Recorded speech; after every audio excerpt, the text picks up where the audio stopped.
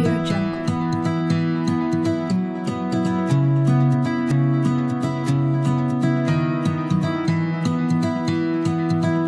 Audio Jungle.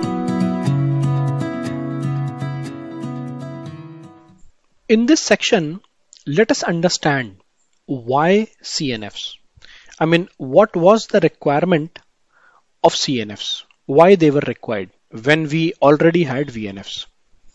So, if we see the evolution of telecom services from 1G to 5G, present day.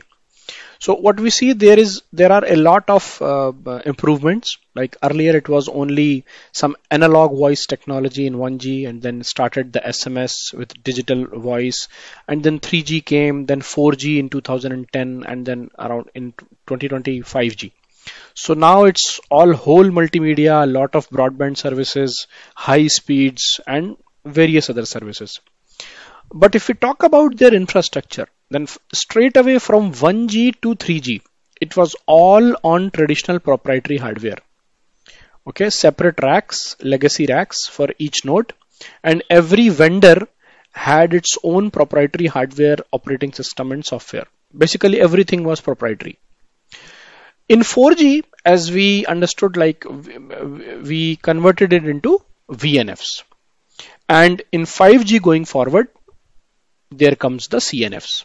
Okay, so VNF was virtual network function, a group of VMs, and CNF, we can call it containerized network function, which is group of pods. So VNF had limitations. So let us see what limitations VNFs had. So VNFs were actually lift and shift of old software into a large VM. Generally, if I say this a statement, this is a general statement. In majority of the cases, this was the thing. Okay, so the developers just lifted the old code and shifted that code into a large VM without changing its architecture. So no change in architecture of the application. No, they didn't change the architecture. They just lifted that code, and instead of running into their proprietary hardware, they were now running it into a VM, virtual machine. So which creates difficulty in software upgrades of a particular application component.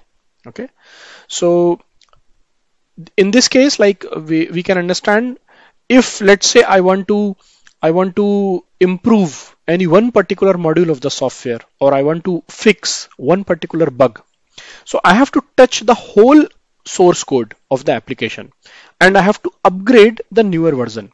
And software upgrades for VMs or VNFs is a tedious task. Okay, so this was one limitation.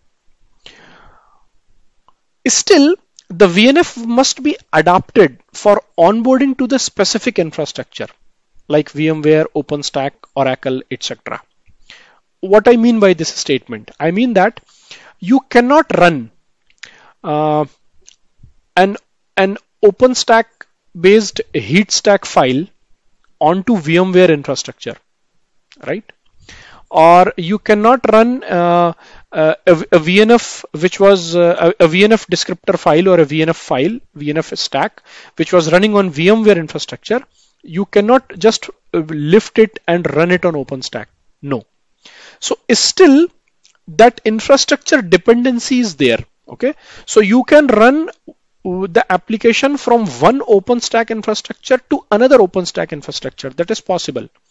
But from VMware to OpenStack, or from OpenStack to Oracle, or any other infrastructure, let's say public cloud, it is not that much easy to migrate your VNFs between these infrastructures. Okay, so somehow that infrastructure dependency is still there. No standard protocols or configuration policies for VNF across vendors. Okay, so what happens is, when my same infrastructure hosts VNFs of different vendors.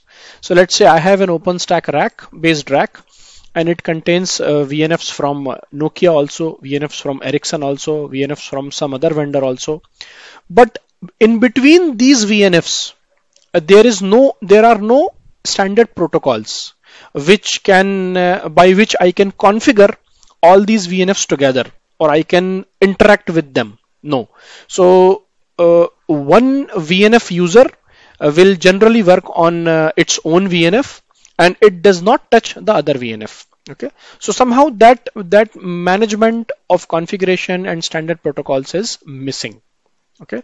No open APIs exposed by the VNFs. Still a lot of manual actions required each time to configure, update, and testing for VNFs. Okay. So VNFs doesn't expose any open APIs with the infrastructure. Okay. So you deploy a VNF. Okay. Now you give that VNF to the VNF user. So the VNF user logs into it and does all the management. Somehow the infrastructure is not that much open. I mean, there are no APIs between the infrastructure and the VNF by which the infrastructure can itself manage the VNF. Okay, there are some LCM actions which can be done, but not all. Okay, VM image size is a problem. So VNFs means group of VMs, and every VM has a guest operating system, which is an overhead.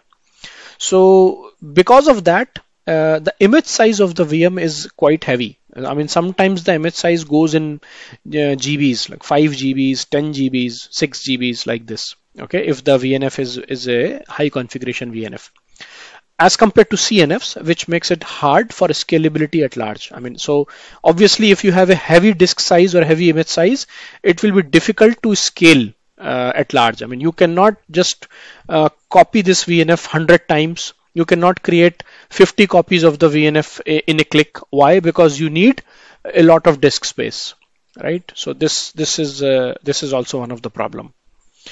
So in nutshell, VNFs are not cloud native still.